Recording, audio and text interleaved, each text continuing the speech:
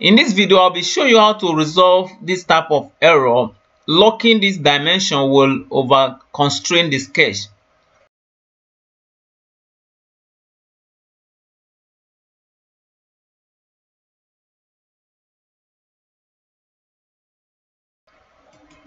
So the best approach to resolve this type of error, one, as a practice, you need to always lock your sketch to reference plane rather from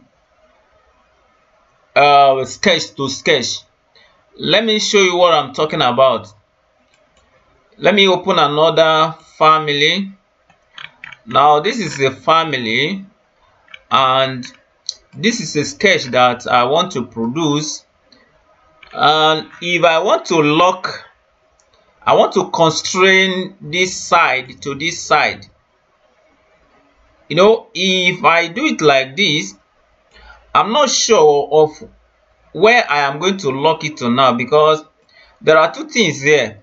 On this same line, we have this model and we have the reference plane. So if I want to lock it to the reference plane, then the best thing I would do is to use a line.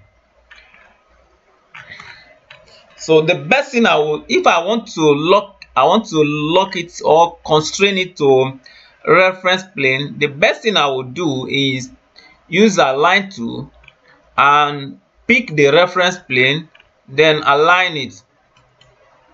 Then if I want to align this side, instead of picking it from here, and if you must pick it from here, make sure you are snapping to the reference plane. You can press your tab until you snap reference plane. You see, I am now snapping reference plane. If I pick my tab again, if I press my tab again, it will now snap extrusion. I press my tab again until I get reference plane before I click. So with that, it is now snapping to reference plane.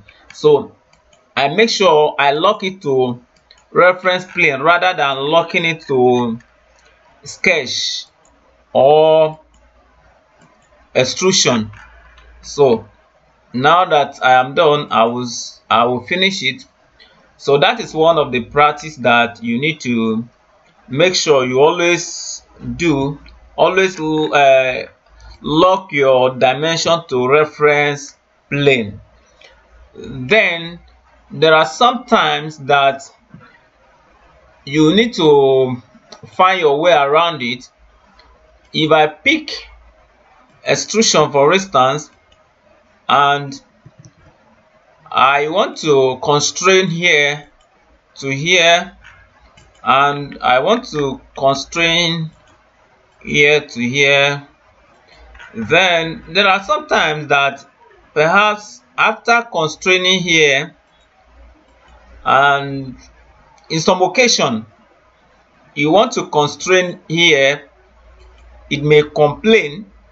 If you get to that point where you have that type of complaint, the way you go about it is simply pick your dimension tool and fix a dimension, take it to 0, and you can now pick the dimension and lock the dimension. It will not complain. So that is one of the way you can resolve that type of error. Then another way you can resolve that type of error is to create a separate family. If you have a complex family you want to create, let me show you an example of what I'm talking about. If I open this this door, let me show it in elevation. Okay, now this is a door family, and here we have a handle, we have the locking system. So if I want to create all these things in this same folder, on the long run I may be having some troubles, because you'll be having tons of reference plane that are overlapping each other, and you will be having, at some point you'll be having some problems. So the best way to go about this type of thing is to create a separate family. So you are going to create a separate family for this handle and create a separate family for this locking system. Then you now merge the two, or depends on the number of family they are, you merge them together. That way it becomes very easy for you. So that is, if I select this handle now and I will hit edit, you see that it is a family on its own. Then let me go back. If I go back and I select this one, you can see it's a family on its own. And since I created them separately and I merged them together, I don't have too much trouble. So that is the way you go about it. Okay, I hope you benefited something from this video. If you do, I'd like you to give me feedback. I'll be looking forward to seeing your feedback. Alright, thank you for watching this video. See you in the next video. Bye.